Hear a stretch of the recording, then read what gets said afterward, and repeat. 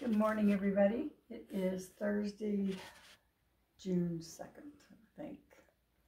Um, I know you've joined me for the past, it seems like several weeks,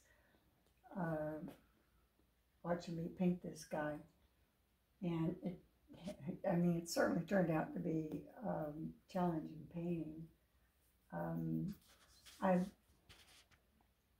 painted this grizzly bear's face and, of course, the body part that's exposed 4 times before I decided, yep, I think I've got it now.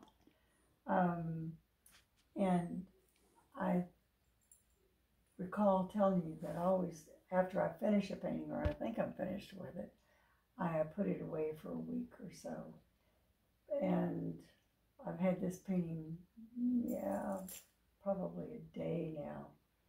I finished it up yesterday, and the odd thing is I'm thinking, oh my gosh, how did I miss that? I need to bring this ear up a bit.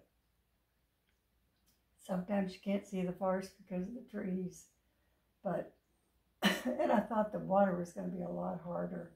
Sometimes water just really presents a challenge, but I painted the background, the water bed, in a sap green, and I overlaid it with some brown in places because the water does get a bit murky.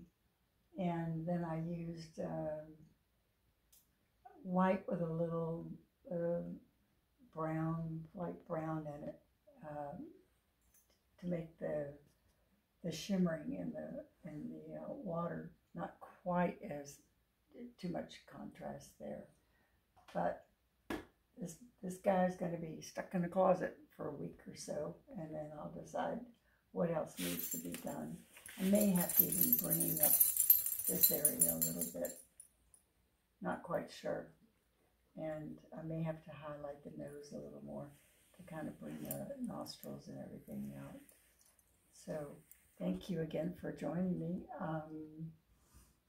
I do have a couple of canvases blocked in, but I'll share that with you next week. Thank you. Have a